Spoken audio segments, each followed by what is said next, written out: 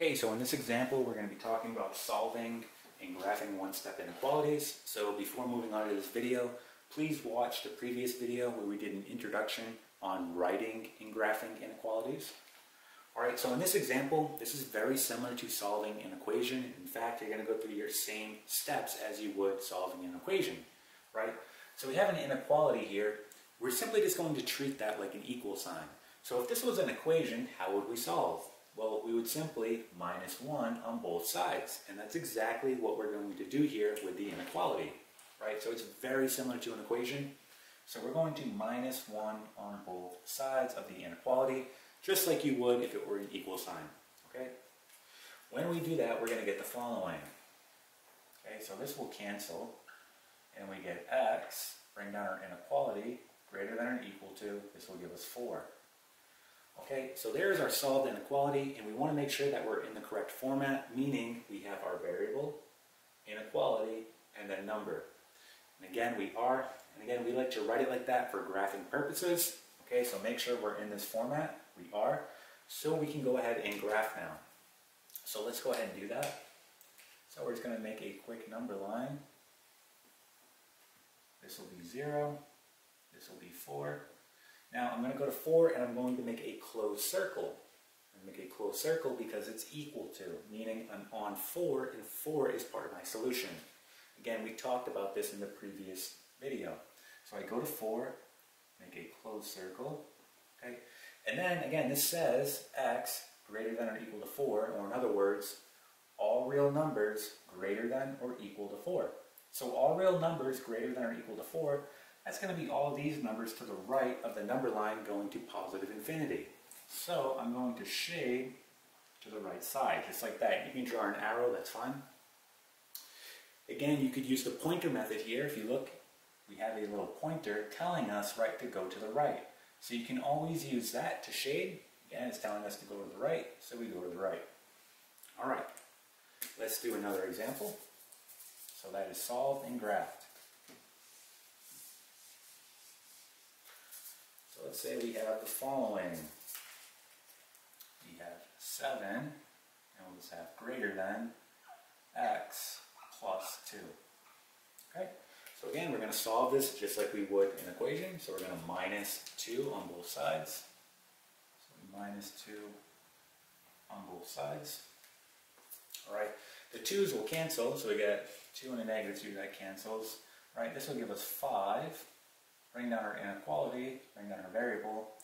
Now, in this case, right, we are not in the right format, meaning we want the variable, inequality, and the number. We can see here that we have the number, inequality, and variable.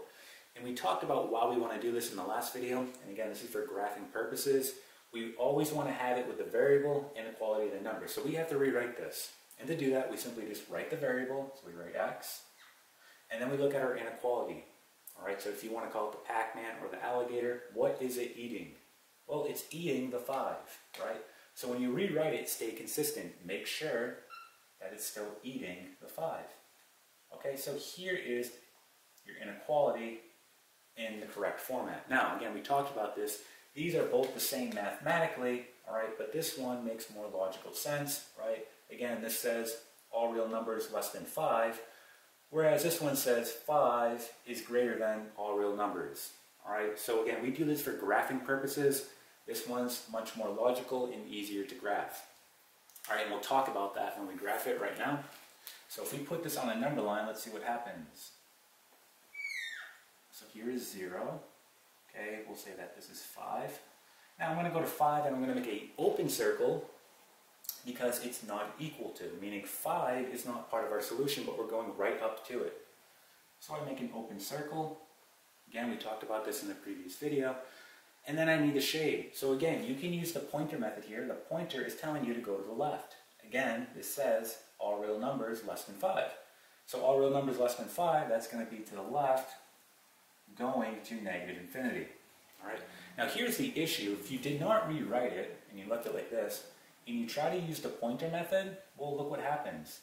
This is telling you to go to the right, but you would have got it wrong, right? So you always want to go ahead and rewrite it. Again, it's going to make graphing easier, and you're going to be able to use the pointer method when it's written correctly, okay? So just keep that in mind. All right, let's do one more example here, and that'll be it. So let's talk about when we have a negative. So we'll have negative 2x greater than or equal to 4. So again, in order to solve this, we're going to have to divide both sides by negative 2.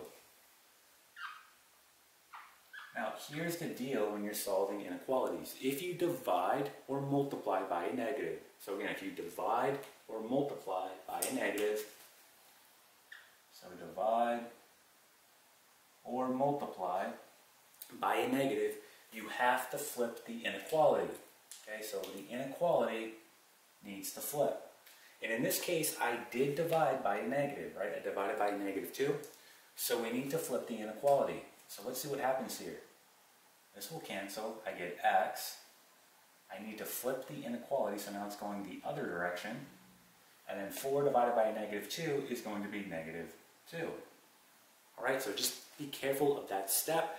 That's really the only difference here, as opposed to solving the actual equation. All right, if you divide or multiply by a negative, you have to flip the inequality. All right, so let's go ahead and graph this now. So putting it on a number line, here is 0, here is negative 2. Now it's equal to, so I'm making closed circle here, right? Because negative 2 will be part of my solution. And again, you can use the pointer method. It's telling you to go to the left. You can also read this as all real numbers less than or equal to negative 2. And again, going to the left to negative infinity, that's going to be all real numbers less than or equal to negative 2. All right, and that is it. So that is solving and graphing one-step inequalities.